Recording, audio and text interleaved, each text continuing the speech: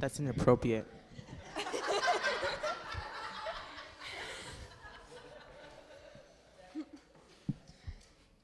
Oh, my name is Joshua Garcia. I'm a sophomore. I'm Kirsten Walton. I'm a junior. My name is Kira Cobbs. I'm a junior. I'm Anna Marie Castro, and I'm a freshman. And we're from Omaha South! This is to the girl no one talks to.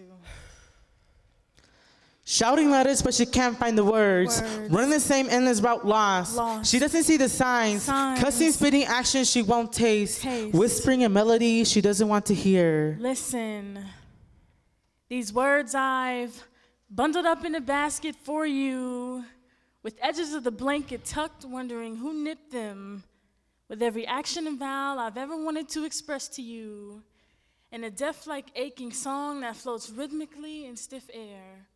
Is a beautiful song that sings every moment you are silent. Notes tumbling down your body. Wake up from this coma, this dream, this sleep, or whatever you're deep into.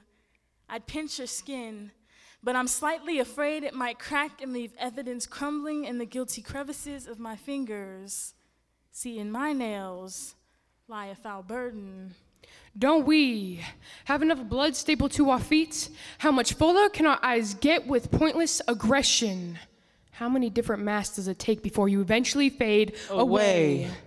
Away to the point where no one really notices you. Something about those brick headphones, flexible for you and can't take the laughing or others crying. The way you stick them between your ears, I say scream, let me in before the silence melts you.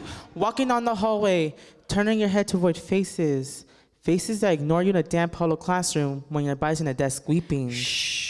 Maybe she's just sleeping. When she's over the toilet, on all fours, clearing her stomach of all the rude comments. Dirty looks. All the stress.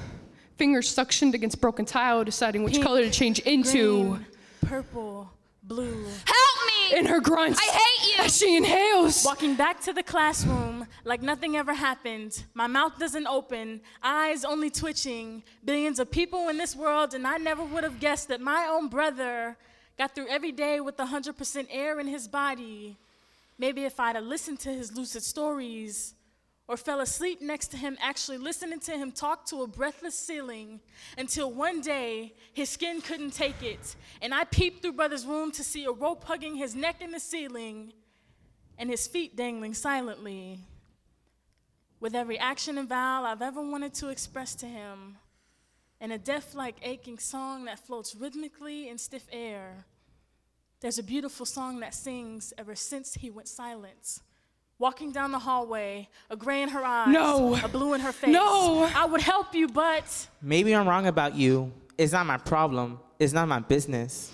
Until I watch her body, same weight as my brother's, leap over the staircase. Girl in the bathroom. Find the words. Girl in the hallway. Look at the signs. Girl, I want to know. Listen to the melody. I would help you, but... Don't let it be too late. Don't let it be too late. Don't let it be too late. Don't we have enough blood on our hands? Questioning the hatred we carry?